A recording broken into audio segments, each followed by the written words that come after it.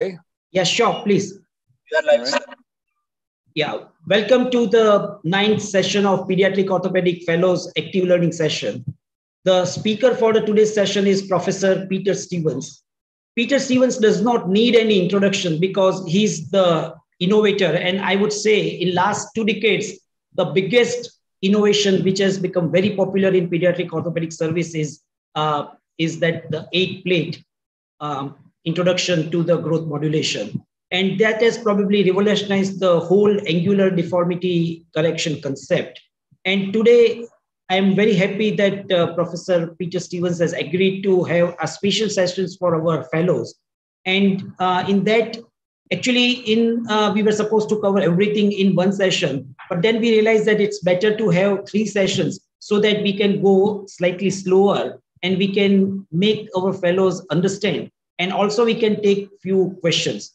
So his presentation will be for 45 minutes. And after that, we will have 4 case discussion, which will bring some more important point into the discussion. And we will also learn from those cases. So with that simple introduction, I hand over to Professor Peter Stevens for his talk. Over to you. Thank you. Thank you. Good evening there. It says the host disabled screen sharing. Can you enable? Rishi, can you do that? I have enabled it. Yeah, please. I think this is my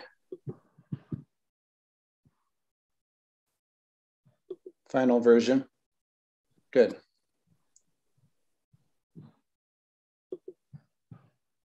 Okay, so I'm honored to be able to present this to you. It's been a passion of mine, as you may know, and I've taken it to, I don't think the limits, but I've tried to. And this is not the most final version though. Oh, Darren, did you, I think you loaded the version I sent you. And this one is, has a different title. So can we screen share from my screen? Yeah, please. Do you want me to share the screen, or if you can share from my, if you share from my screen, I might have pulled up the wrong one. Hang on. Yeah, just switch on the correct presentation. No issue. I'm switching presentation here. Yeah. Okay, this is the one. It was my own doing. Sorry. Yeah. The problem with PowerPoint is I keep doing it until the night before. Okay, so this is the current one, and guided growth for angular deformities. So I spent 4 decades in my pediatric orthopedic practice here in Salt Lake City, at the base of the Wasatch Mountains. And on that occasion, being in one place for 4 decades. Sorry to interrupt, like we are not able to see your screen. So okay, the sharing is not. Let me share screen again. Thank you for stopping me.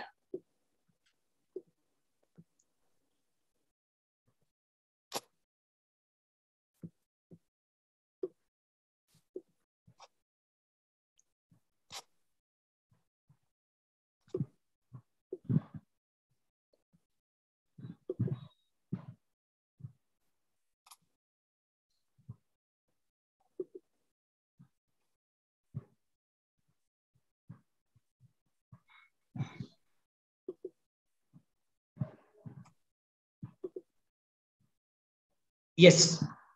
You can see that? Yes. Yeah. Perfect. I'll just make sure it's the right, yeah, it's the right version. Okay, good.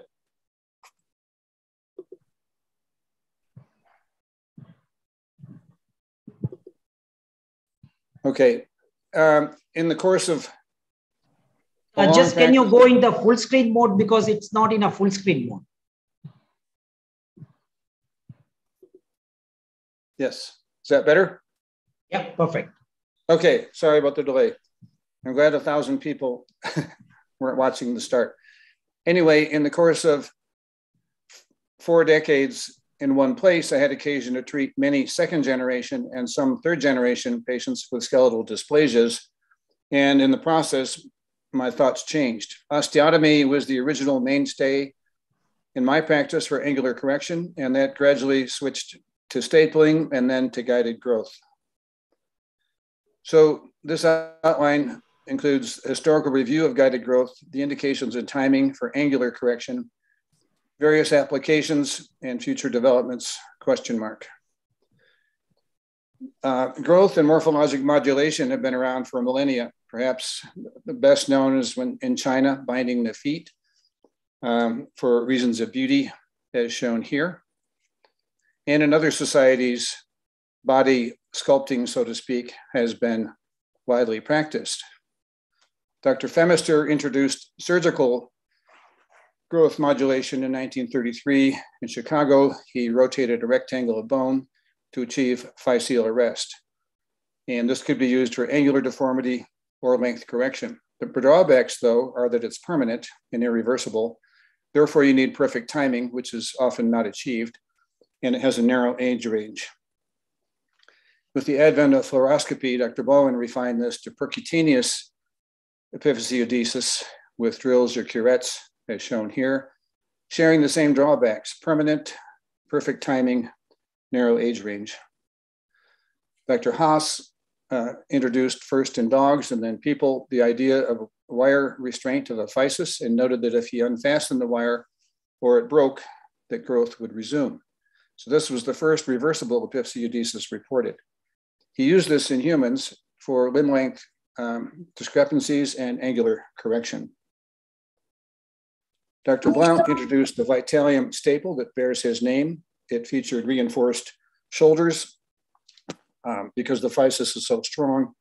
And I used this extensively in the 1980s and 90s, or let's say progressively. However, this is a rigid implant around a very dynamic physis, and the fulcrum is not at the cora.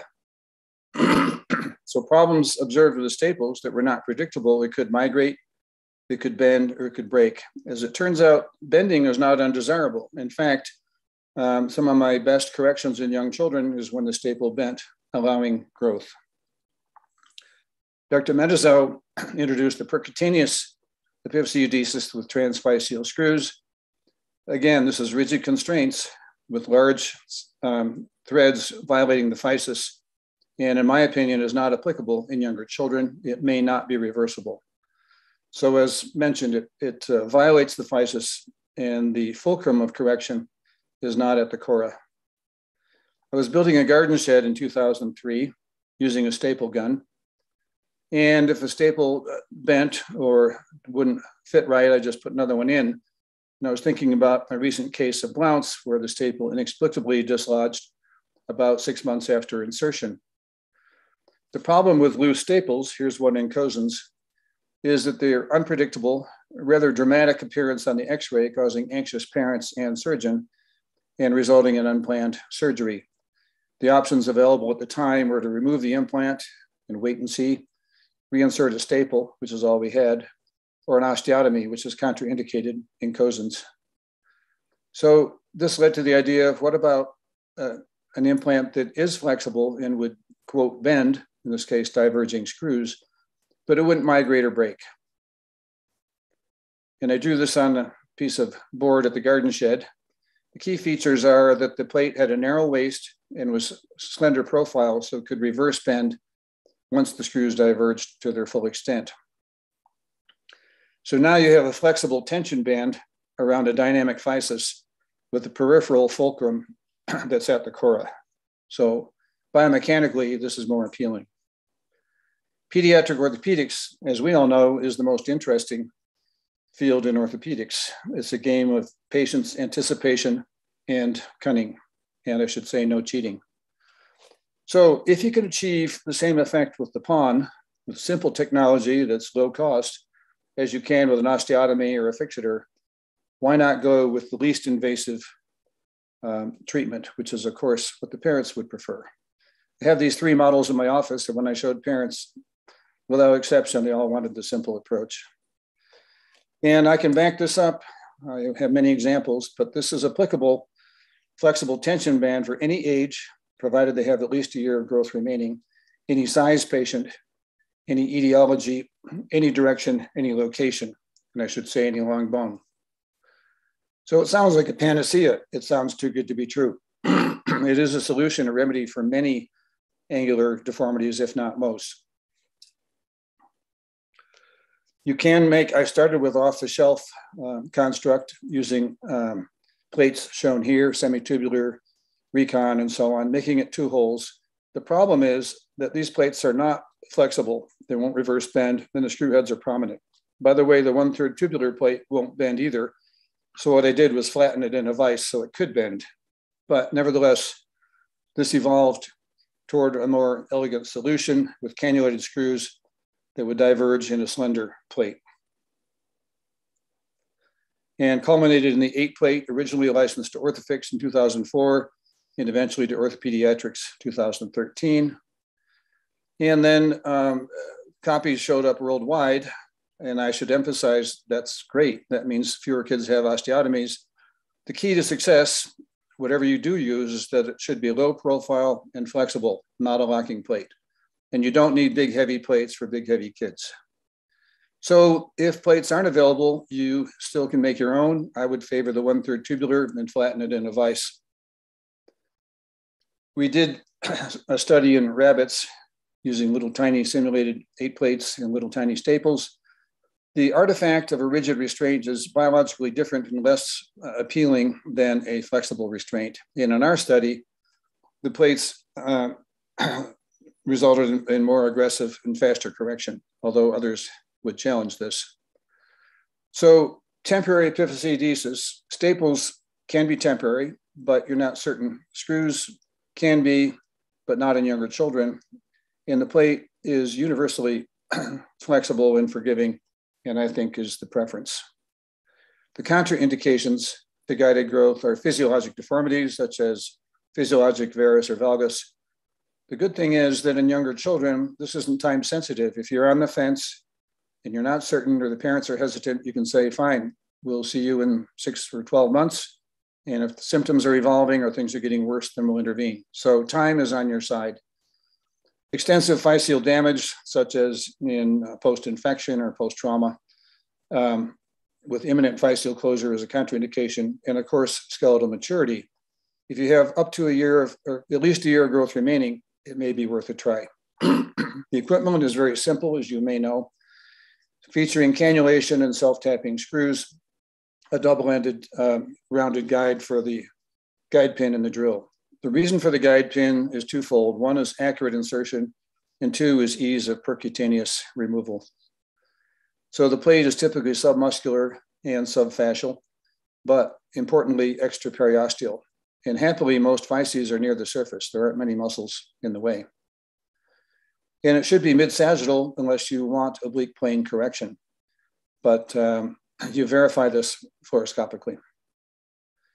So the goal was to restore and maintain the mechanical axis, medial or lateral zone 1, if not neutral. A common question is, do you overcorrect? And if you choose to overcorrect, keep it within that range of plus or minus 1 so as not to cause future problems.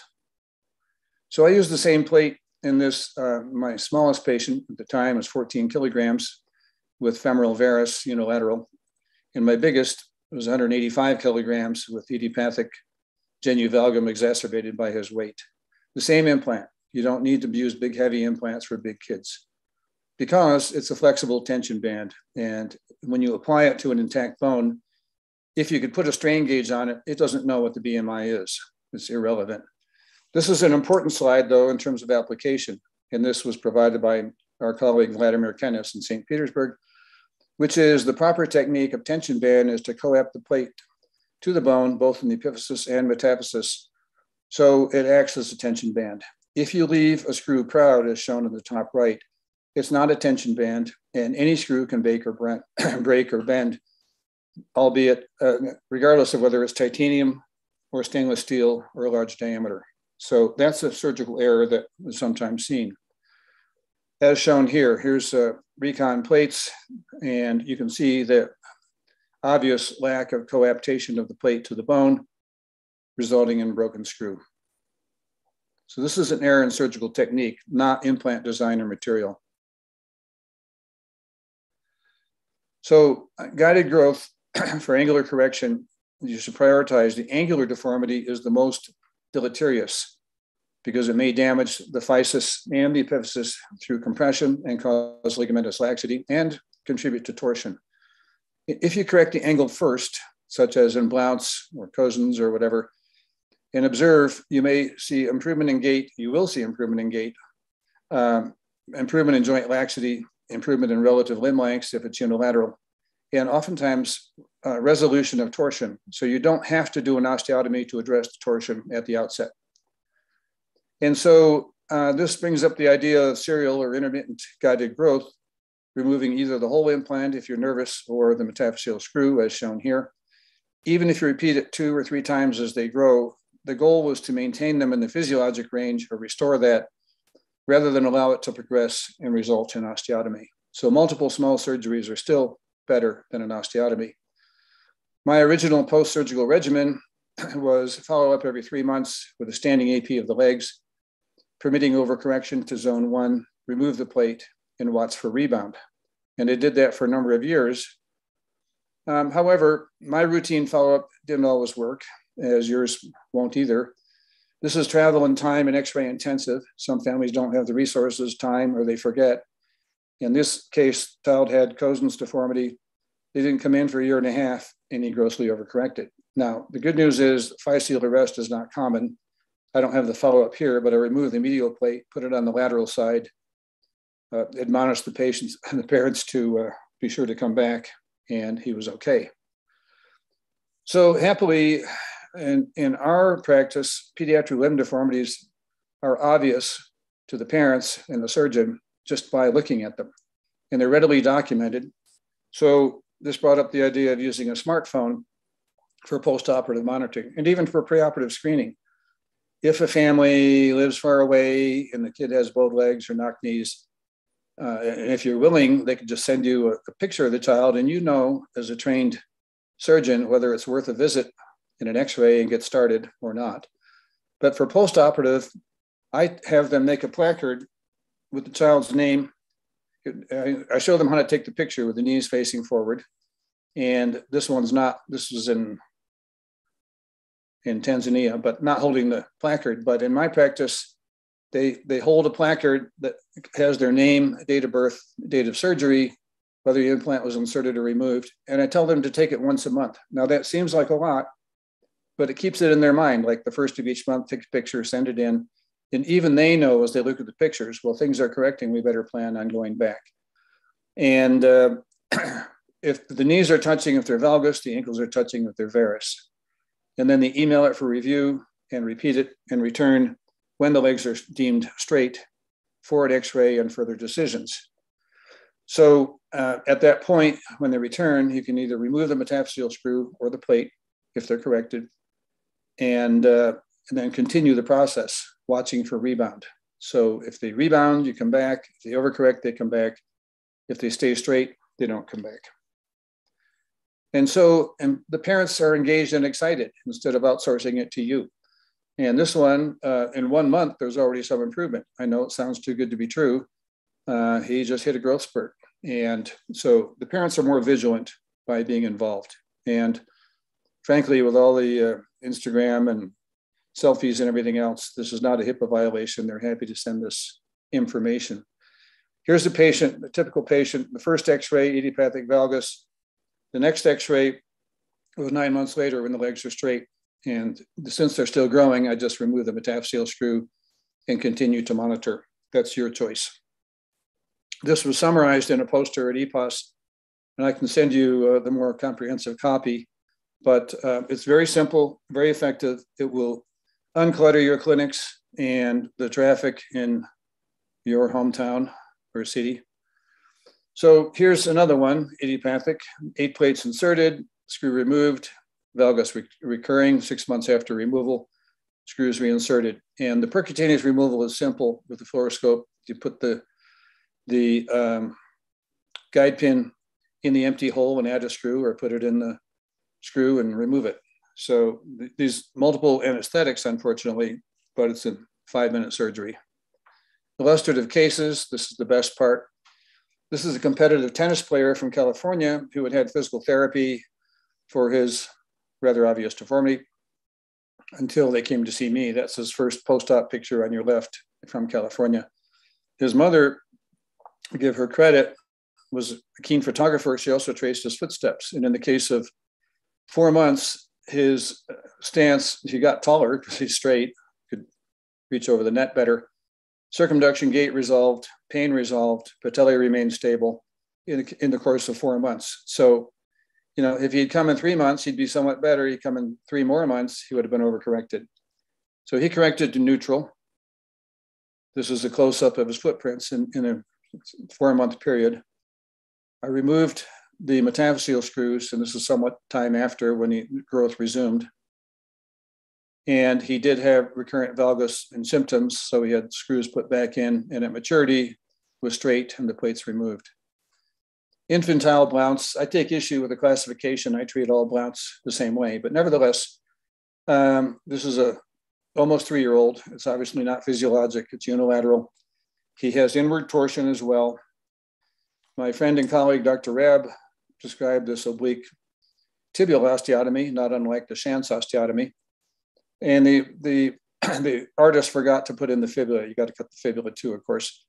And you fix it with a single screw and then a wedging cast, which can be problematic. It's tenuous fixation. And sometimes these kids are rather chubby, and a wedging cast is a challenge. Nevertheless, this was the gold standard in the US for quite a while. I think it's been supplanted by guided growth because it's safer and simpler. So I often do an arthrogram in the young kids. This kid was almost 3, to outline the condyles and the plateaus. And you aim, yes, there's a lot of cartilage there, but you aim for the center of the epiphysis and countersink your screws, and there you go. So 8 months later, there's not a lot of correction happening. And I said to his mother, well, you know, to speed things up, we could put a plate on the femur, but he wasn't having symptoms and he was running around. I said, or we can wait. So we did wait. The correction may not be linear. Here he was 6 months or so after that.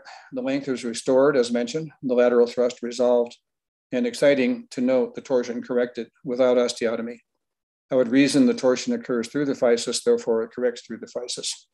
And what I tell the families isn't that it will necessarily correct at the outset. I tell them if it doesn't correct, I could do a supramalleolar osteotomy, which is much safer and simpler to resolve any residual torsion. And I've never had to do that. So at age 4, at that point in my practice, I took out the whole implant, and which I subsequently stopped doing. I would have taken out just the metaphyseal screw, but he was recurring. And sometime thereafter, he went on to have a new plate put in, corrected to neutral. So this time he's juvenile Blounce, same kid, different classification, same treatment. Took out the percutaneous metaphyseal screw this time. And if he presented as adolescent Blounce, same kid, I would put the screw back in. And he remained asymptomatic. He's got a slight length discrepancy. I suggested to my colleagues, since I've retired, that perhaps adding screws to the proximal, adding plates to the proximal tibia on the left would be warranted for his discrepancy rather than accepting it. This girl has Cosen's deformity. We all know that osteotomy is contraindicated because of risks and the high incidence of recurrence. And she's got overgrowth of the tibia. It turns out there was a contributing factor that I'll explain to you, but she's long on that side. This is a regional overgrowth of the tibia, and it's contraindicated to do an osteotomy. These often do not self-correct. If you're a believer they'll self-correct, then see them once a year and see if they do. But she was symptomatic, the parents were anxious. So I proceeded to do an arthrogram and outlining the tibia and femur, insert a plate. You can put it on top of the tibial collateral ligament. You don't need to go beneath it. As shown here, the screws will hold in cartilage as well as bone, so this does not cause loosening. And although slow, here's 8 months later, there's not a lot of correction. She's still long on that side, but eventually she got straight, albeit with a limb length discrepancy, and then all the way straight. However, at that point, she had a 3 centimeter limb length inequality that was curious, and ankle valgus, which aren't part of Cosen's. And a close look, AP of the ankles, shows she indeed has ankle valgus, causing lateral impingement. Note how the distal fibular epiphysis has enlarged, sort of a Hutter-Volkmann effect from intermittent compression. bearing more weight than it's supposed to with wedging of the distal tibia. In a prior time in my practice, I would have put a vertical screw in. Yes, it's simple. However, because it's rigid, and because the physis is powerful, it may bend, break, or migrate, as shown in this case. And these are very hard, if not impossible, to remove, and sometimes bone comes with it. So although screws are simple to put in, and I described it in the early 90s, I had surgeon's remorse and stopped using vertical screws in favor of the plate. So whatever screw length will fit that doesn't violate the tibial epiphysis is the right answer for that. And she gradually corrected, noted the Harris growth lines as this is gradually improving. And I also restrained her proximal tibia because she had a hemangioma, and I think she had two diagnoses, the Cosen's from trauma and the hemangioma with overgrowth of the tibia. So I restrained the proximal end. This is further correction. I let the ankle overcorrect. It takes 18 to 24 months to correct the ankle, but eventually it does correct. The distal fibular epiphysis is more normal shaped compared to its counterpart. And then either remove the entire implant or the metaphyseal screw, depending on your preference.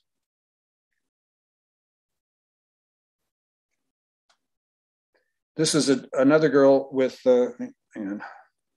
Okay, so this girl had Turner syndrome, but also had bilateral tibia vera, worse on the left than the right. And one might say we could try a guided growth on the right side, her right side, but it's not going to work on the left side.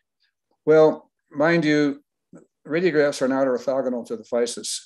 And you may think there's a bony bridge there, but unless you do an MRI or other advanced imaging, which you're welcome to do, and if you see one, you can remove a bony bar and still do guided growth. If you don't see one, which she didn't have, the guided growth can work fine. So she has asynchronous correction. It took almost 3 years for the right side to correct, whereupon the hardware was removed, leaving the left side intact.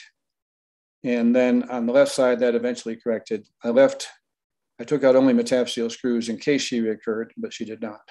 Her torsion resolved also. This girl presented to me having had a history of patellar instability and having seen some colleagues, including sports medicine doctors, who suggested patellar stabilization. And I think patellofemoral dysplasia is a descriptive term, not a diagnosis. And indeed, her sulcus is a bit shallow and the lateral condyle is not normal height. And so in the sports medicine algorithms at the time, it was all about tubercle transfer versus MPFL. There's no mention of alignment. Well, her alignment was obviously not good. This was the first ever AP X-ray of her legs in my office. Clearly not acceptable. She was starting menstruation, so I decided to do pangenu guided growth. And in the course of 10 months, she straightened out nicely and the patellae became stable with no attention paid to the patella.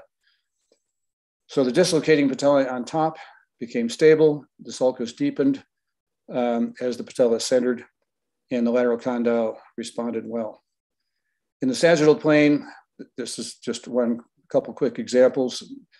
Fixed flexion deformity is not uncommon in cerebral palsy, spina bifida, arthrogryposis, and other conditions. The best way to diagnose it is in the prone position. When they can't extend, even though the hips is extended as it can get, the knee won't fully extend. You can see he's wearing floor reaction braces to try to mitigate against its effects. This is treatment I don't adhere to. The supracondylar osteotomy has fixation issues. You're close to an open physis. This patient from a colleague had loss of fixation on the one side soon after surgery, and as is often the case, was undercorrected on the other side, plus the patellar tendon advancement, which is not innocuous. So logically, it makes more sense to use growth if you have enough time to correct this problem. And you can resolve a lot of issues without transferring the patellar tendon, which you could always do later if you need to. In the sagittal plane with the C-arm, you identify the physis and center your plate on either side of the sulcus. You need to see the articular surface, make sure it's not, neither one is under the patella, of course. You explain to the families that the crepitus after is because of the extensor retinaculum rubbing over the plates, but it's harmless. It's not the patella. And I circled that screw. Don't use the long screw here because as they grow and the bone remodels, the tip of the screw may become prominent.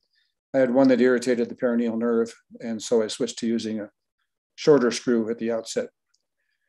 16 months later, this is a different patient with cerebral palsy. You can get a rather dramatic change.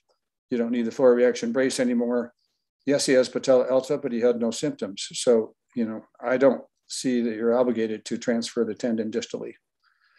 So you gain height, you gain extension, you preserve knee flexion, which no osteotomy can do.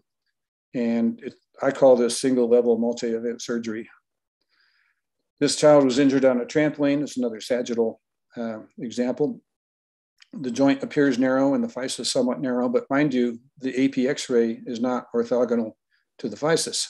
Her physis was wide open, but she had a increased slope of the posterior proximal tibial angle, and her symptoms mimicked PCL deficiency. She couldn't run and had pain with prolonged standing.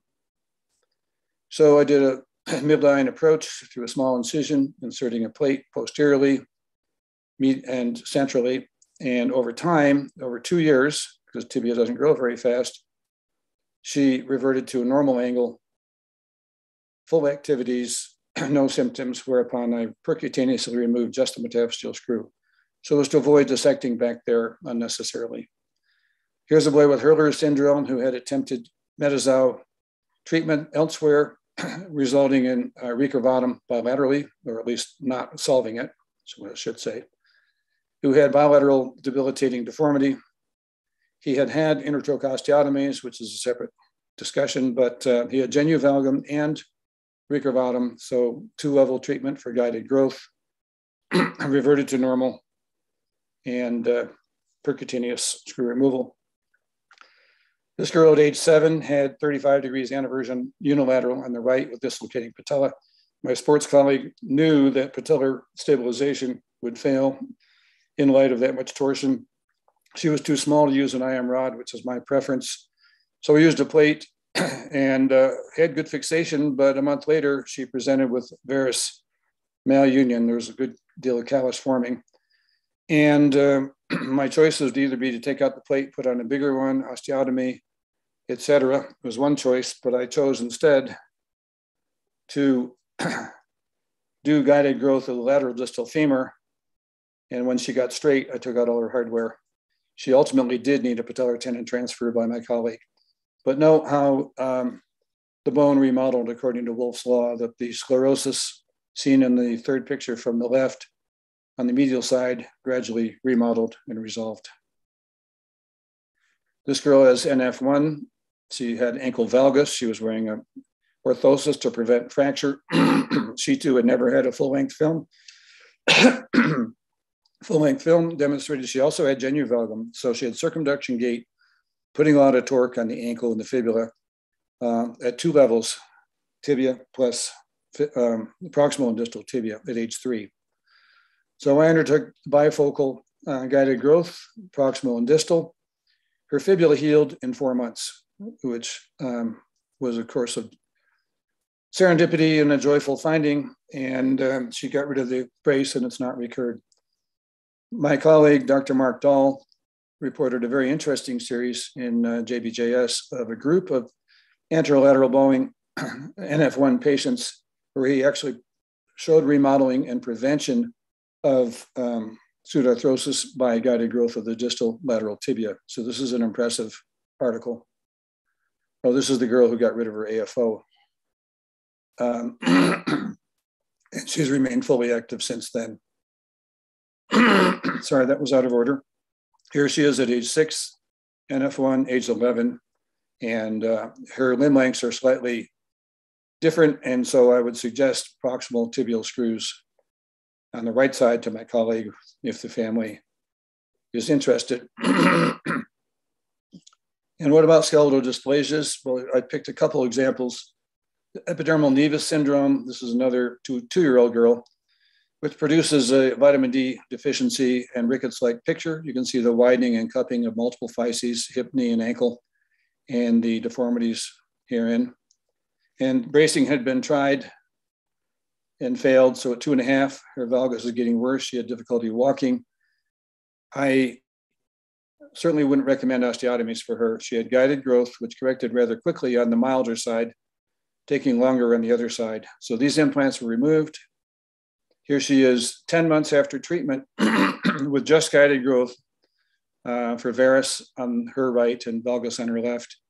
And note how the physes, this is no change in her metabolic medications, metabolic regimen, that the physes normalize by neutralizing the mechanical axis. And 3 years later, she's remaining straight. She's still under medication for the rickets, but she hasn't had recurrent deformity. And patient with Schmidt dysplasia with varus at the hips, knees, ankles, the so-called triangular defect that Ponseti mentioned is essentially a Salter 2 of the whole proximal chondral epiphysis from the varus stress of weight bearing. So these children have a waddling gait, fatigue, and pain.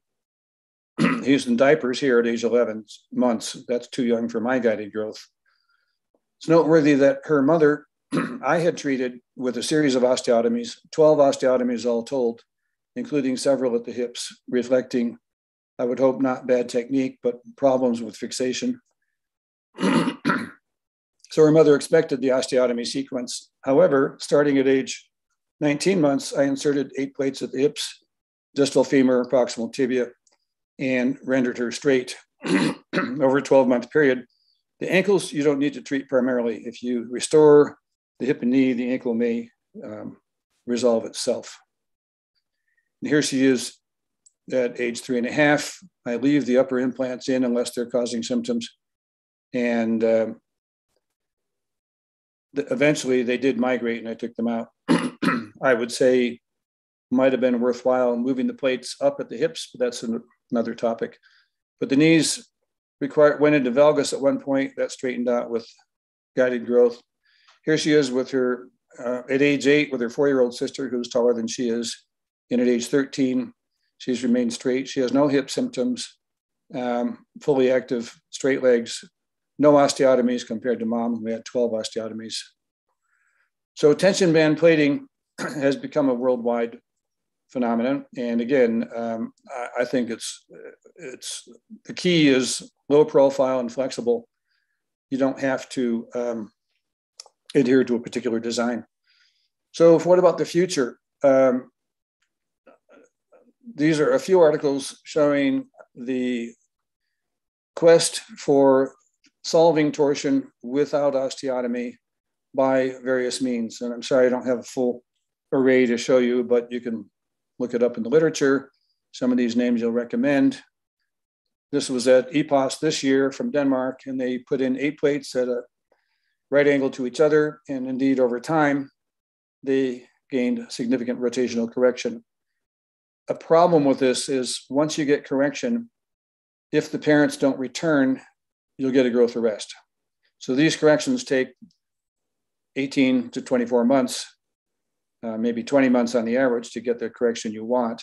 So yes, it can be done, but it may be at a hidden cost down the road. Another approach was oblique cancella screws that are cannulated and then a wire connecting in a circularized fashion so that as it grows, it obligates the physis to rotate and become straight. The problems here could be kinking or the breaking of the wire with asymmetrical effect. Or again, if the parents don't return, and some won't, then you're going to get a growth arrest. So you need to have an escape mechanism, whatever hardware you put in. You need to plan for the possibility that they won't come back for follow-up. In conclusion, guided growth is suitable for any age and any diagnosis, any long bone, any direction, coronal, sagittal, oblique. And it's a diverse modular serial solution that's simple and low cost compared to other options. Osteotomy in my practice is reserved for salvage situation. So I consider this a war on osteotomies, and which is ongoing. And it's challenging for some to accept this. Thank you.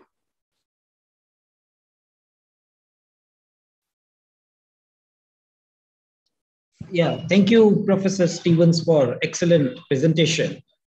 Before we have questions, we will have 4 small presentations by our fellows. And those presentations have a particular question, and we will discuss those questions after each presentation. So first, I request Dr. Akash to share his presentation. The Akash presentation is on the most important question which we face in our practice.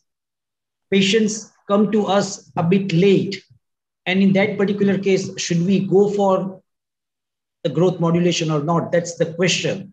And how do we manage that, and how do we find the reliable answer? That's we want to discuss from this question. Over to you, Akash. Yes, sir. Thank you, sir, for this opportunity. Is my screen visible, sir? Yes, it's visible. Okay. So this is a case who presented to us. She was a 12-year-old female. She came with the complaint of intermittent knee pain and bowing of the right leg, and she has attained menarche. So when we did the radiographs, this is what we found. So you can see that she has a varus deformity in the right tibia. So, and the proximal tibial physis is actually visible throughout the cross section of the proximal tibia. And so as she was 12 years old, we wanted to assess the growth remaining. We did a non-dominant elbow lateral X-ray, and the epiphysis is almost fused. The olecranon epiphysis is almost fused. So now this puts us in a dilemma whether we should still go for a trial of growth modulation, or should we go for a corrective osteotomy? Is that for me to answer? Yes, yeah. Can you go back to the AP legs? Yes, sir. So her distal femora look interesting too. They look as though she had some kind of a growth arrest there. The condyles are quite prominent symmetrically. I don't know if she has any medical conditions. So in my practice, well, the short answer is she's probably too old, but since I'm an eternal optimist, sometimes what I do is look at the given physis under the fluoroscope, because a full-length AP X-ray is great for length and angle and mechanical axis. It's not great for physeal detail. You don't always need an MRI. So what I'll do is look at it under mini C-arm in our office or a fluoroscope and convince myself whether the physis is clearly visible all the way across. And if I think they have possibly a year to grow, regardless of chronologic age, I would try it. But if I think there's, 6 months or less, I wouldn't bother. So I'm guessing that she's too mature. I'd want to see that physis of the tibia under fluoro. Obviously, you'd have a lateral somewhere, but fluoro is even better. And then make that difficult decision. I would tell the parents, in a borderline case, it's worth a try. Like the girl I showed with the dislocating patellas who had started menarche, I said, this might not be sufficient. She might need osteotomies, but since it's tibia and femur, it's worth a try. And I was shocked that in 10 months she was straight. So yeah, maybe I got lucky. For example, even on this film, her distal tibial physis is open on the left. So she's got some open physes, and I probably hope to get enough correction that maybe the mechanical axis is between medial zone 1 and 2 and not worth an osteotomy later. That's not a very distinct answer. Yeah. So this brings to a question, like, do you use only the fluoroscopy for the decision making, or you use some other criteria for the deciding the skeletal age? So I look at how tall the parents are, and I ignore the chronologic age. And being old school, I still use the hand film, but I agree the elbow is probably as good, if not better. So I look at indicators of predicted growth, and I look at the physis closely, but only on fluoro. I don't go off and I wouldn't expect to find an MRI lesion here. It's not worth putting her to that expense. So it's that kind of gestalt. And I look at siblings maybe, is she shorter than her siblings? And there are a few cases where I did an osteotomy after guided growth. So either I was conservative or I got lucky. But to put a plate on there is simple, and it might get enough correction that she's kind of in an acceptable range and doesn't have to have an osteotomy. Okay, good. So that's different than what we practice in India. We rely more on the X-ray of the elbow or X-ray of the hand to decide the age, and then we take a decision. So yes, I think that's probably smart to do it that way. I just can't think of many cases where after the guided growth. Oh, I know what I was going to say is a lot of our colleagues think, well, osteotomies are definitive. We'll do it once and be done. Well, they're also high risk and high expense. And then there's significant hardware and you have to take hardware out. When you add it all up, and I've done a number of guided growth cases in Blount's and otherwise after recurrence or failure of osteotomy. So I don't think definitive is a good word in our vernacular. It's kind of relative, but I agree with your documentation of skeletal maturity by the means of your choosing and rely on that. And if you have a year predicted, then do it. Good. So then we move to the second question by Siddharth and Devendra. That case is about the decision-making about growth modulation. Yeah, Devendra and Siddharth, please.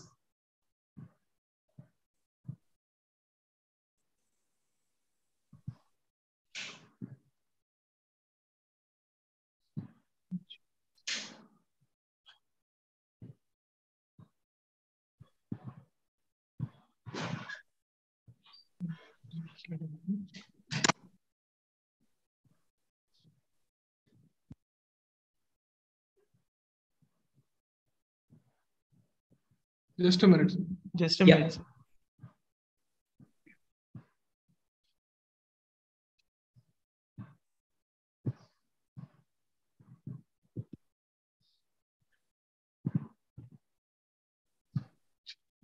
Full screen. You can share the full screen.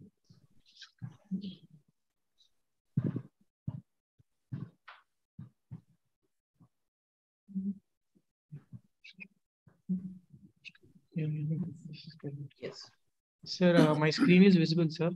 Yes, yeah. Yes. Sir, this is a case of a 10-year-old child who had come to us with, she was diagnosed at presentation with mesomelic dysplasia, sir. And she had overall varus alignment of both the lower limbs. And this is her AP X-ray. This was her lateral X-ray, sir. So she had a medial distal femoral angle of 81 degrees on the right side and 81 degrees on the left side, both being overall alignment being in valgus, and the proximal tibial angle being 71 degrees on the right side and 63 degrees on the left side, both being in varus alignment. Sir, our question to the panel is what would be the best scenario how to deal with such a problem, and if growth modulation should be employed, and if yes, and how should we go about it?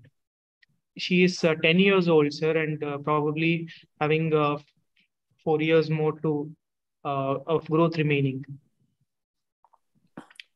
All right, and then you can see she has the limb length inequality in part because of the more severe varus on the left, although the absolute length of her tibia may be shorter as well.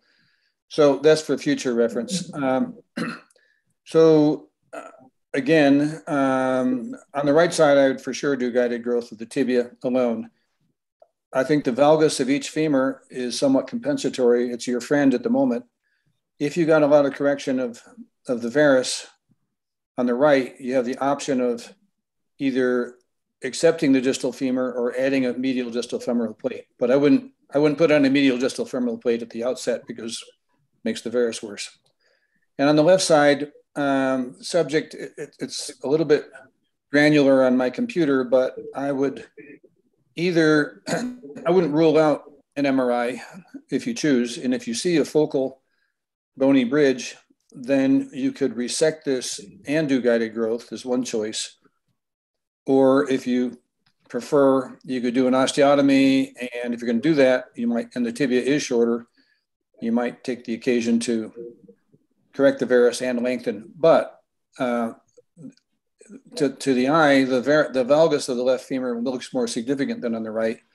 So if you do an osteotomy and lengthening of the tibia and you fully correct the tibia, you probably should put an 8-plate on the distal medial femur for future planning.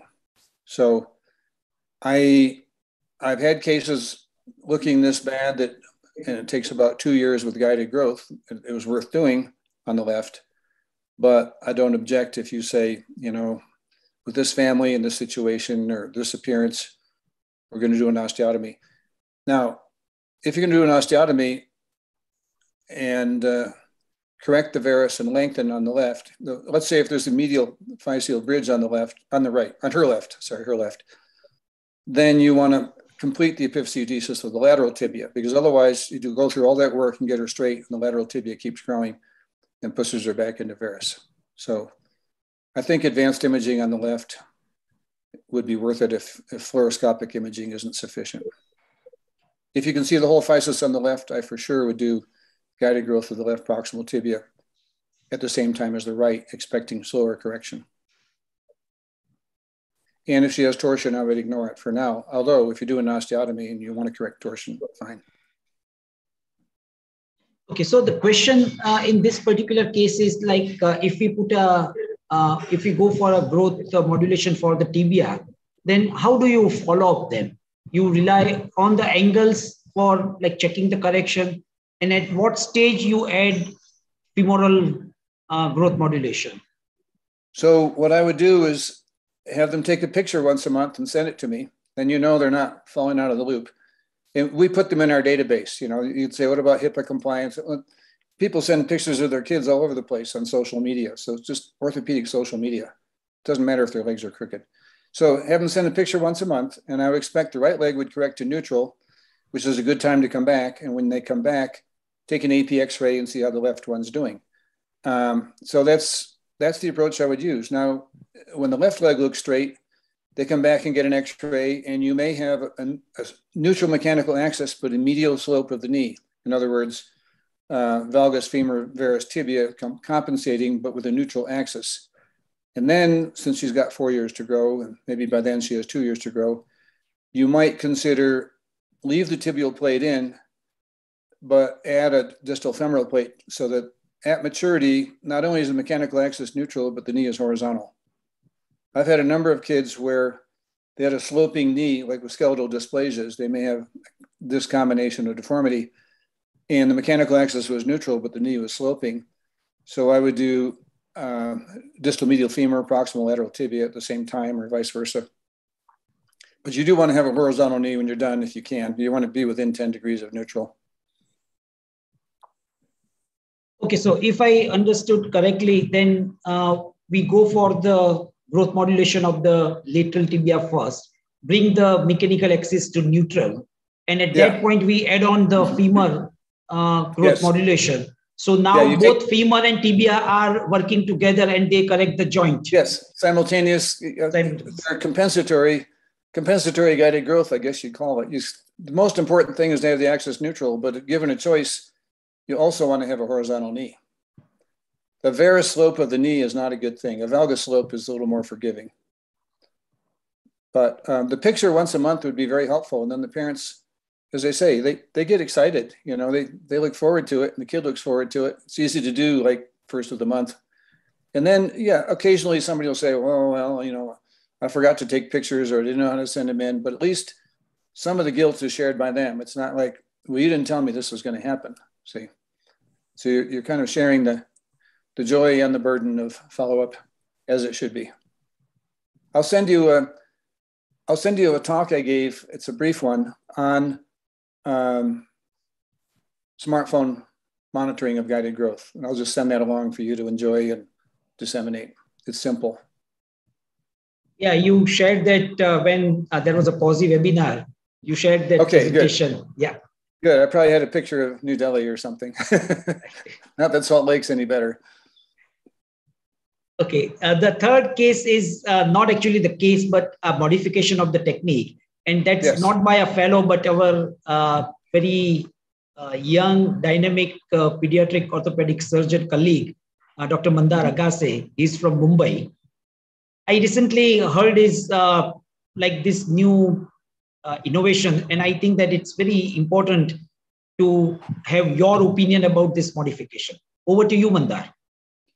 Thank you very much, sir. And it's an absolute honor to be presenting in front of Professor Stevens here. So it's not my modification. It's just probably a modification which was given by Drawer Palais.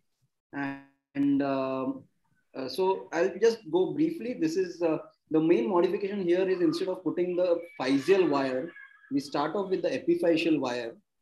So I'm just showing the guided growth of by 8 plate for a genuine valgum, where I'll be putting a medial distal femoral 8 plate. So without taking the incision, I just pass the wire in the epiphysis. This wire, so here, especially in the distal femur where it's a W-shaped physis, where to locate the exact physis, it's difficult. We can easily put the epiphyseal wire first and then build the entire construct with the help of the epiphyseal wire. I take a shoot through lateral view just to know the center of the distal femur on the lateral view, and then mark my incision in this manner. It's as Professor said, it's only about a 2 centimeter incision.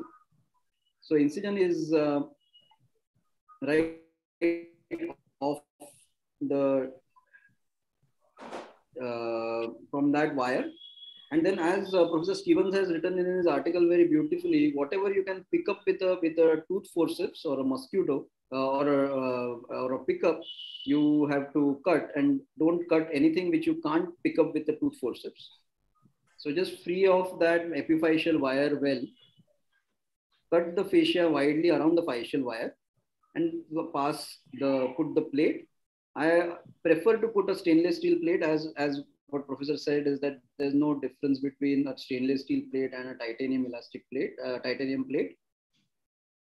So this, I found that this creates a slightly smaller incision. It's much faster than putting first the physeal wire and then constructing the entire construct with putting the physeal wire first. So I just put 2 wires. I don't put the central physeal wire at all. It's just the epiphyseal wire which I put. And then everything flows naturally. The epiphyseal screw first, after drilling the proximal cortex, and the metaphyseal screw next.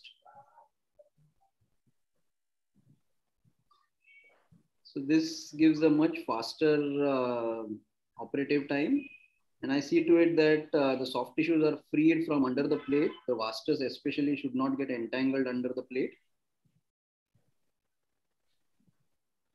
And you can get a good correction like this.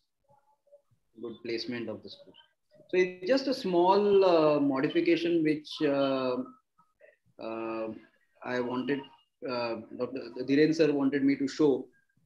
Just that it is a slight modification with what Professor Stevens had first described, with putting up the physeal wire first. So it just helps speed up the process, and it probably gives a slightly more accurate placement of the epiphyseal screw as compared to the physeal wire first technique. Your thoughts, sir? Yes, so I condone. I think it's a good idea. I think the problem with the Keith needle that I put in, that I show and teach, is that it may cause the plate to be more eccentric in certain locations, specifically the ankle, the wrist, the elbow, even the tibia in small kids. So in those kids, I don't use that guide wire, because if you put the Keith needle in and you put the plate over it, it's going to be too close to the joint, for example. It doesn't matter if the plate is eccentric above or below the physis. The key thing is to have the epiphyseal pin and screw exactly where you want. So if you choose to do it at the knee, that's fine, provided you, as you showed, that you're not entrapping the VMO medially or the IT band laterally. So I think it's fine. Whether it's better or not, I don't know, but it's definitely good in the small kids to do an arthrogram, do the epiphyseal screw. Oh, also the greater trochanter. I often put the trochanteric screw in first. I'll show that in Perthes. So the pin is optional for anybody. It's not deleterious. It doesn't cause harm to the physis, but it's an extra step and you don't have to do it. The technique of Dr. Mandar seems to be very useful for the distal tibia, because in distal tibia, if you use a Keith needle, in that case, it's very difficult to have a screw in the distal, in the physis. Yes. In the epiphysis. So in that case, using a wire first is probably a simpler option. It's also deceptive because with ankle valgus, that wire is going to be facing craniad way more than you think. So you aim for the apex of the epiphysis with just that wire. And you can do the same in the lateral tibia, just in front of the fibula, like in achondroplasia and so on. You can, again, with a small target, forget the Keith needle, just go for the epiphyseal wire. And people ask a couple things that didn't come up in this discussion, but in general, is there an advantage or disadvantage to maximal screw diversion in the beginning? Some people said, oh, it'll correct faster. I can't recall the author, but they studied this and found that there's no advantage. And I think it's a lot easier to put them in parallel, more or less parallel, but avoiding the curved physis and let them diverge. That's a flexible tension band. The other question they ask is, what if you put the screws in oblique in the sagittal plane to foster rotational correction? I don't think it's an advantage. You don't want to get so oblique that you're out the front or the back of the bone. So conceptually, more or less parallel is just the easiest thing. And the length of the screw is surgeon's choice, but I noticed in some of the little kids with dysplasias around the ankle, sometimes the knee, if I used a short screw, because they're cute little kids, you don't have as much purchase and the plate, it doesn't necessarily migrate, but the physis grows beyond it. And so I used to jokingly say, well, if a screw is crossing the physis, oftentimes the epiphyseal screw, we'll just call it the Metazol procedure. As long as they're getting correction, they didn't care. But if you use a longer screw, that's less apt to happen. So the longest screw that you're comfortable with, except in the sagittal plane metaphyseal screw, that can be a liability. And somebody had asked about cubitus varus. This does work for cubitus varus. However, you probably want to do it around age 6 or 7. The distal humerus doesn't grow very fast. I think most of the varus, cubitus varus, is regional overgrowth of the distal humerus. Harold Frost described that phenomenon, regional acceleratory overgrowth, which describes Cosen's and lots of other things. It's not unique to the tibia. So it makes sense to restrain it with a plate rather than subject them to an osteotomy and then get recurrent varus, which is not rare.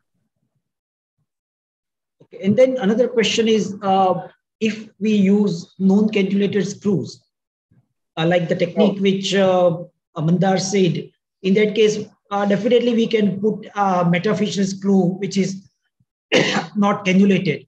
What is your views on that? Oh, I don't object. It's just harder to get out. I like percutaneous removal, and non-cannulated, it's hard, they'll strip. It's hard to get the screwdriver in there. If you get a K-wire in there, even if there's a little bit of bone over it, you can always get the screw out.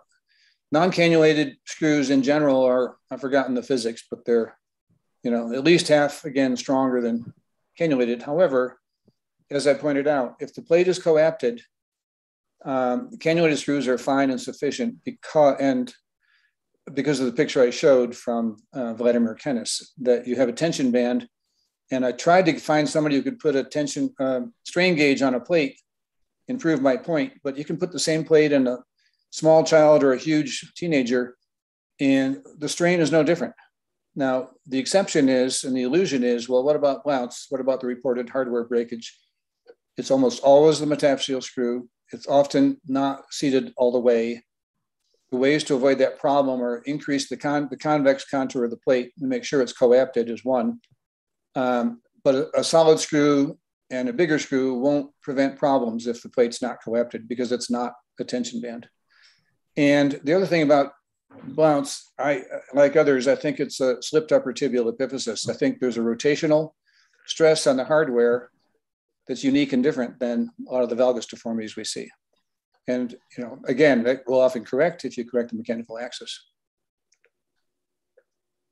And particularly in a smaller kid, crossing the 50% the width of the bone, is it bad or it's like problematic for a child? No, it's not problematic. It may be less apt. If they use a 16 millimeter screw around the ankle, you want to put a longer screw in than you otherwise would do. It's not proportional to the child. So midline or beyond is not a problem. It may be preferential. So if a plate's migrating of late, I would just take it out and move it down and put a longer screw. It's not a big deal, but it is another surgery. The other question that you sent me is, what about the H plate? I think that's a marketing gimmick. I don't think there's any need for 4-hole plates. And so, tension band's a tension band. You don't need, it's a bigger dissection. You can't put it in by that elegant percutaneous technique. And there's no advantage. And also stacking plates is a terrible idea because it's not a tension band anymore. You're creating a recipe for failure. So the only broken plate I've seen reported was by Ken Noonan, and it happened to be the peanut plate from Biomet. He didn't mention it by name, but that's what it was. But 8 plates almost never break. Most of the broken screws are metaphyseal. And when you look back, and even some of mine, they weren't coapted all the way. So you may get away with it, but it's not ideal. Okay, thank you. So let's move to the last case by Dr. Ankleshwar.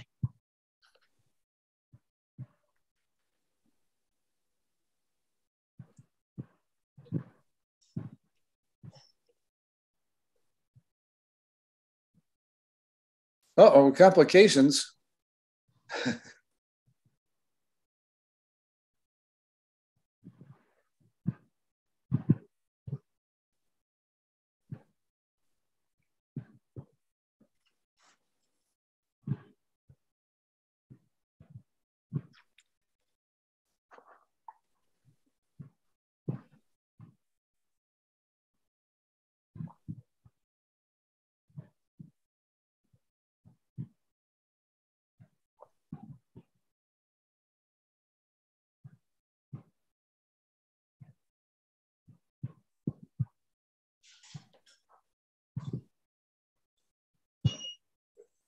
Dr. Ankleshwar, please use the higher one, like the upper one, slideshow, and then you go to the full screen.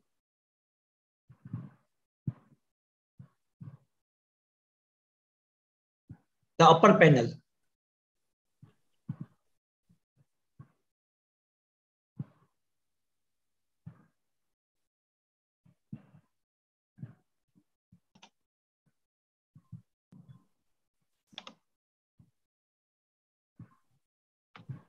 Is my screen visible? Yeah, please. A 8-year-old boy, he was a case of congenital pseudoarthrosis of tibia left side with a limb line discrepancy. This was his clinical picture, and this was his scanogram. On the left side, patient achieved a union, and there was a limb line discrepancy. So we did a temporary epiphysiodesis of the right proximal tibia using both medial and lateral proximal tibial 8 plates. Patient lost to follow-up, and after 5 years, he presented to us. This was his clinical picture, and this was his X-ray. My questions to the experts are, what are the effects of migration of the 8 plate into the physis? How can it be prevented, and how to manage this complication? How old is he currently? Sir, he was, when he presented, he was 8 years old, and now he's 13 years old, sir. So would he be predicted to have 3 more years of growth? Yes, yeah. Okay, so my point is well taken. If the parents don't come back for a few years, the question is, how can they prevent it? And of course, it's they should come back. The interesting phenomenon too here is with this seemingly arrest of the proximal tibia on the right, it is broadened. And you often see that in trauma, distal femoral fracture, proximal tibia, that growth won't be denied. The direction may change, but it's still going to happen. So it's interesting that it appears to be broader than the other tibia, which is of no importance. It's interesting phenomenon. So I presume, when I give the talk on length, I will allude to the safe window of 2 years restraint. And then I take out metaphyseal screws, wait 6 months and put them back in to avoid this scenario. If the parents don't come back, you can't avoid it. This would point out the difficulty of rotational plates with no escape because you'd have the same phenomenon. So if you could turn back the clock, for length, the smartphone follow-up doesn't work so well because it's hard to judge length on a picture. It's only for angle. I see my length patients twice a year. And at 2 years, I would remove the metaphyseal screws and or reposition the plates. I'd take out all the hardware if it looked like this, or if the plate's in good position, take out the metaphyseal screws, wait 6 months, put them back in. I can swear by that. That's always worked. So at this point, his overall lengths appear to be equal, and congratulations that his pseudoarthrosis remains healed and his axes are neutral. So one choice would be take the hardware out. This is more a complication of follow-up than it is of technique. Had you used longer screws, I can't promise you that this wouldn't have happened. So take the plates out, see them in 6 months. If the left side is getting taller, then restrain tibia tibia to be segmentally correct. Restrain the other tibia and he'll end up being, 2 centimeters shorter than he was destined to be. And so you can bail out easily. So you haven't done anything wrong. I'm sorry the parents didn't come back. That's the problem with small procedures is they forget or they don't think they need to. And so those are my comments. I think you might be surprised. Oh, I know what I was going to say. In the length literature, it says, what about the 2 year window? And I tried to, I've quoted it often. And by the time I finally tracked it down, it's supposedly a personal communication between Dr. Femister and Dr. Blount, back in the 40s, that was never documented or corroborated in the literature. And nobody's going to challenge that window because you can't get an IRB to say, well, let's go 3 or 4 years and see what happens. And you can't do it in animals. So I can tell you from a lot of experience that 2 years is a safe threshold to take out the metaphyseal screws. And then if you need more correction, put them back in. I haven't. And also when you're doing length, and you'll see this later, if you unwittingly are getting an angular deformity, then you take out the plate on the concave side and reposition the one on the convex side and correct the angle and then go back to your length restraint. So you need to see your length patients twice a year. And angular, they can always take a picture if they see any angular deformity and you can say, yep, you better come in to have an x-ray and have hardware adjusted. But I can still see that central physis on that tibia. And if you took those screws out, the physis, experimentally in rabbits, a bone bridge of 6% of the physis can easily be spontaneously break and they have continued growth. Those screws are, 4.5 millimeter screws. They look big on an x-ray, but their aggregate percent of inhibition is less than 5%. When I treated ankle valgus for 15 years with vertical screw, as I showed before I realized a better way. And I always felt guilty putting a threaded device across the physis. But when I read that 6% thing and you calculate what's the percent of a 4 or 5 screw in a distal tibial physis, it was maybe 1%.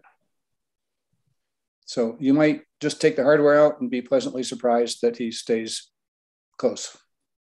In which case it won't be a complication, it would be a success. And it would refute the 2 year arbitrary threshold that's been quoted by me and others. Thank you, Professor Stevens. Now, if anyone has a question, please raise your hand and we can ask a question to Professor Stevens.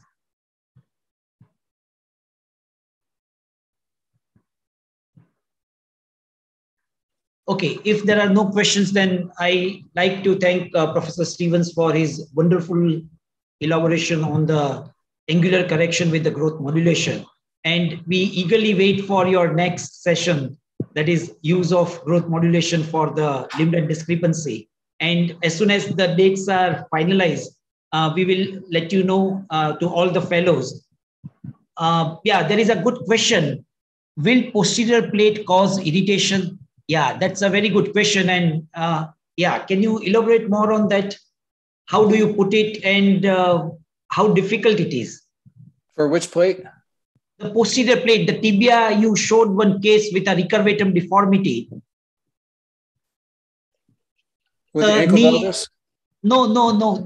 At the knee, there was a recurvatum deformity, and you put the plate from posterior side. Oh, no, there's no irritation. And so it seems like a scary place to dissect, but it's not. You can do a short midline incision and obviously retract the, I would never put a staple back there, obviously.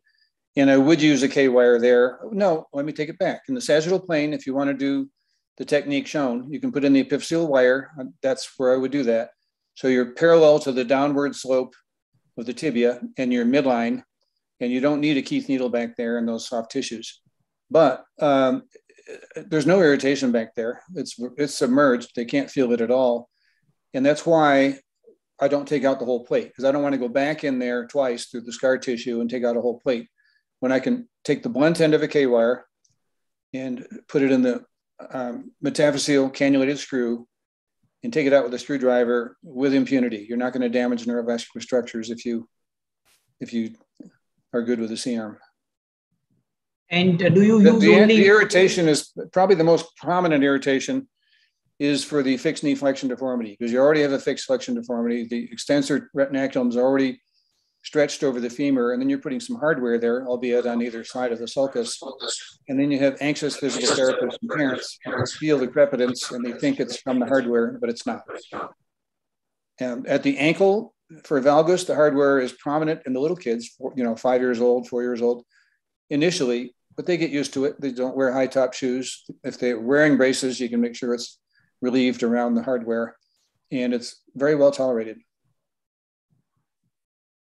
But there's parental education involved in all these to say, this is where the hardware is. If you feel a couple bumps, it's nothing sharp. Those are the screw heads, and it will become less prominent in those locations. Okay, then there is a question. Do you have any experience with tethering when you leave behind a sleeper or traveler plate in which the metaphyseal screw is removed? So the question is probably like the plate itself work as a tether, or like create a physeal ring tether. Do you come across such phenomena? Yes, in a minority of patients, maybe 1 in 20, it's hard to say, but once or twice a year, the traveling plate was a liability for those patients because they would continue to overcorrect when I just took out the metaphyseal screw. But in an orthopedic democracy, why take out all the hardware on the other 19 patients for the benefit of the one? So that's exactly why I tell those parents, keep sending me a picture once a month. If there's any perceived overcorrection or recurrence, it's easy to intercept and take care of the problem. And in the ones who had continued restriction after metaphyseal screw, so overcorrection, when I took the plate out, it corrected. Or if they were like that other patient, didn't come back for a year or two, I would take that plate out, put one on the other side, and make sure they come back for follow-up. So you can always bail out. I've never had to do an osteotomy, even in those patients. I have on occasion chiseled some bone off over the retained plate, and but it hasn't resulted in a bone bridge. And again, I give tribute to the powerful physis for salvaging things. Then there is another question that most of the time you say that you remove the metaphyseal screw, but if you decide to remove the whole construct, means both the screws and the plate, how long is the incision, or how big is the incision? Well, I'll send you some pictures. I took a Kerrison rongeur and I drilled a hole in it, and then I figured out a technique to take it out percutaneously. So you take out the metaphyseal screw first.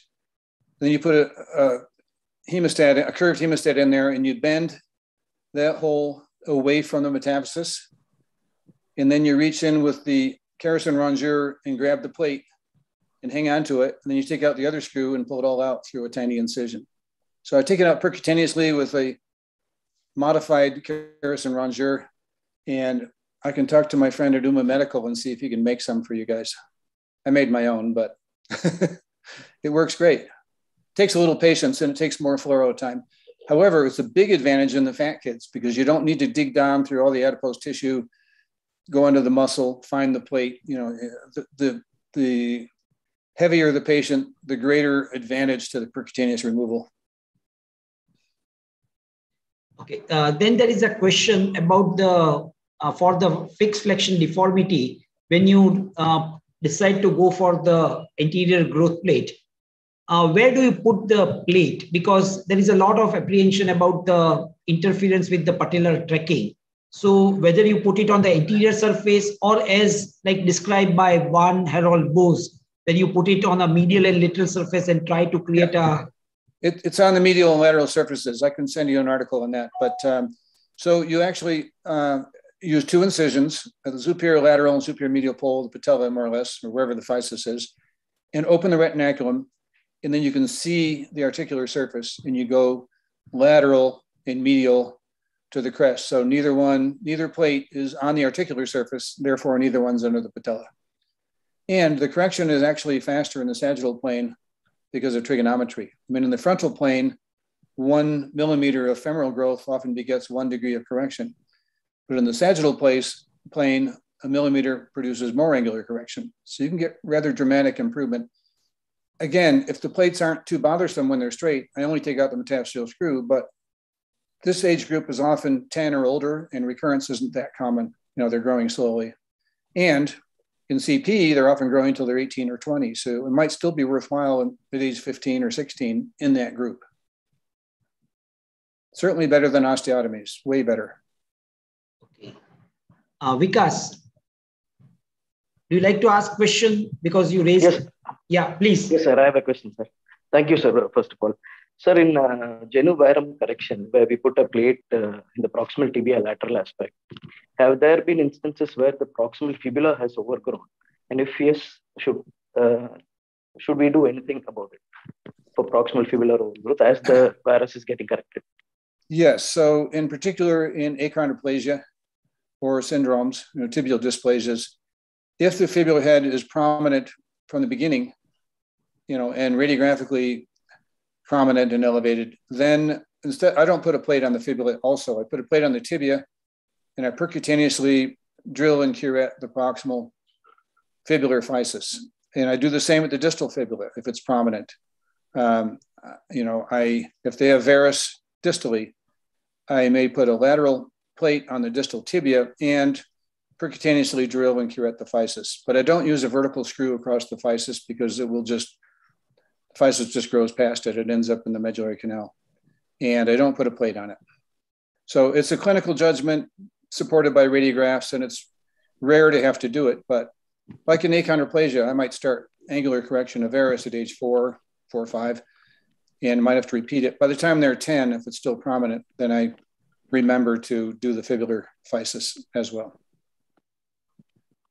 Yes, sir. Thank you, sir.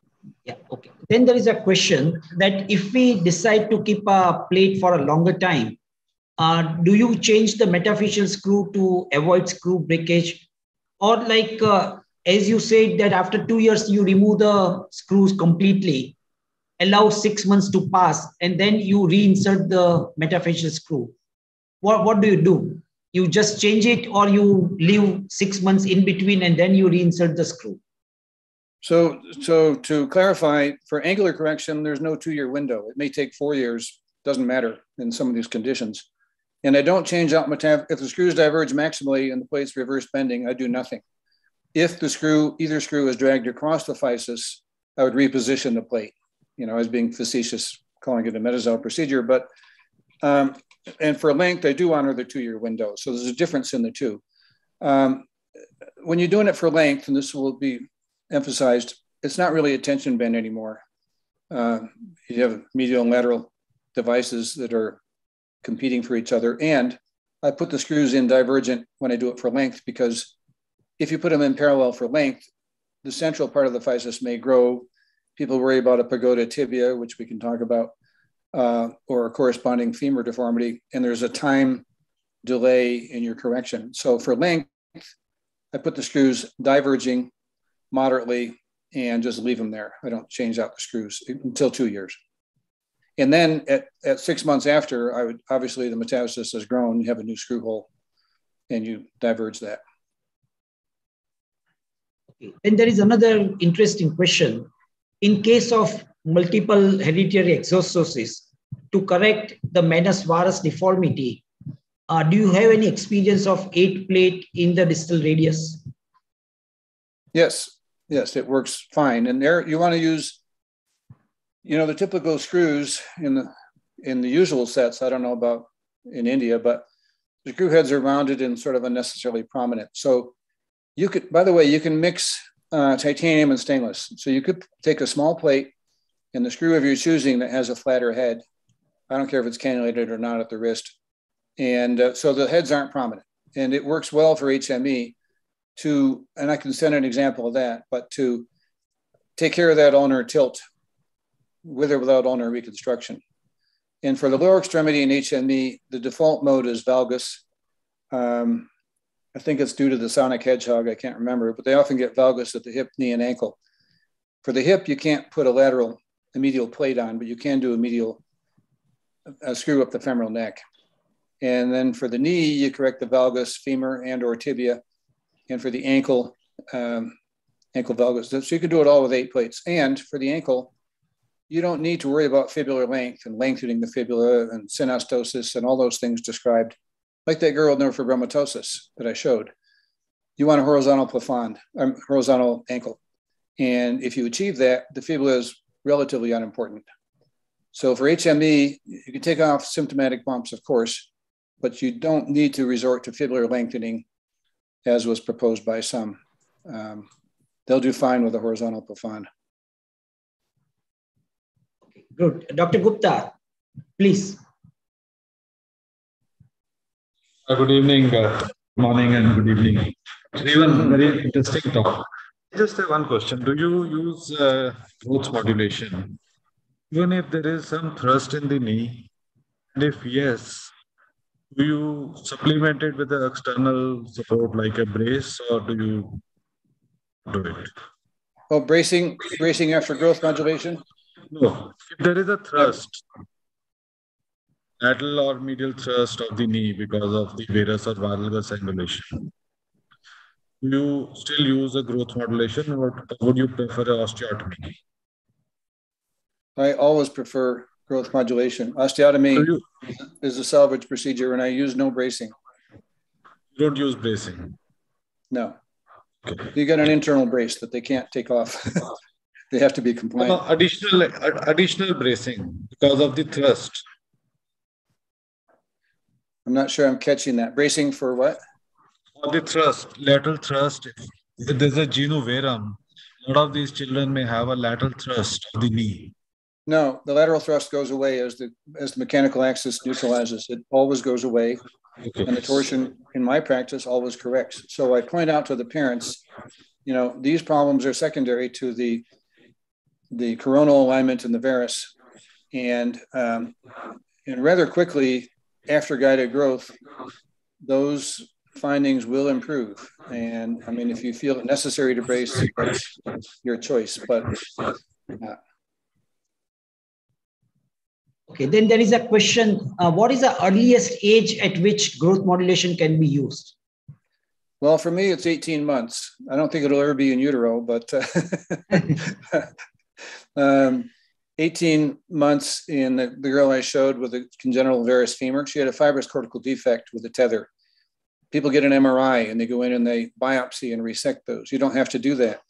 If you correct the angular deformity, the bone will remodel, and all that bony Wolff's Law stuff will resolve spontaneously, and whether it's tibia, femur, or elsewhere. So you correct the angle first, and then you can, deal with sequelae, but you'll be pleasantly surprised. I also mentioned, maybe I mentioned it in the last slide, but the question is, what about non-surgical ablation? The problem with non-surgical, whether it's radiofrequency or chemical ablation, which has been shown experimentally, yes, it's non-surgical, it's percutaneous, that's great, but it's also permanent. And none of our methods of determining bone maturity and growth are very accurate, as we mentioned in that limb length article that I'll send you the final copy, that John Birch compared multiplying method and all the others and found that they all have inherent human error. And if anything, I trained with Malcolm Menelaus. The Menelaus-White method is as good as any. And that's the 3/8, 2/8, boys grow to 14, or girls to 14, boys to 16, and so on. That's as good an estimate as any of the fancy things we've been doing. Now, Jim Sanders and Dr. DeMiglia may differ with that, but in common practice, that kind of estimate works well, and that's what I've used. Okay. Then there is a question which is like instead of using an 8 plate, we use epiphyseal and the physeal and the metaphyseal screw, and then we have a wire, encirclage wire with the 2 screws. Will it work as good as 8 plate? In some cases, it could. It's flexible and forgiving, or a heavy suture, some people would say. But wires are prone to kinking and breaking. And, you know, the veterinarians have used them in horses and so on, and may be more tolerant than little kids. So I wouldn't trust a wire. I just think, yes, it can work, but I think there are more problems than there are with a plate. And, you know, we tried on that keychain. In fact, I'll show you the picture of the new keychain. I had to get a bigger one. We tried plastic plate, ultra high molecular weight polyethylene plates, thinking this would be very affordable in developing countries. And, you know, the hardware is too expensive as it is. The problem is that the center to center hole stretched from the physis. So anything can work, but anything might not work. And hence all the metal plates you see, which are still the best and the most forgiving. And then the oldest patient, you know, I've done a couple of 19-year-olds who still had at least a year of growing, like cerebral palsy. They don't necessarily stop at 16. So if the growth plate's open, you can go for it. Okay, thank you very much, Professor Stevens. So this was the first session of the 3-session series we have. In the second session, we will be discussing about the limb length discrepancy and use of growth modulation for that. And the third session will be related to correction of the hip deformities and the use of growth modulation in the Perthes disease. So I will keep you informed about the subsequent dates. Till then, thank you once again, Professor Stevens, and thank you everyone for active participation. Namaste and bye-bye. Bye-bye. My pleasure. Bye-bye. Thank you. Yeah, thank you. Yeah, bye.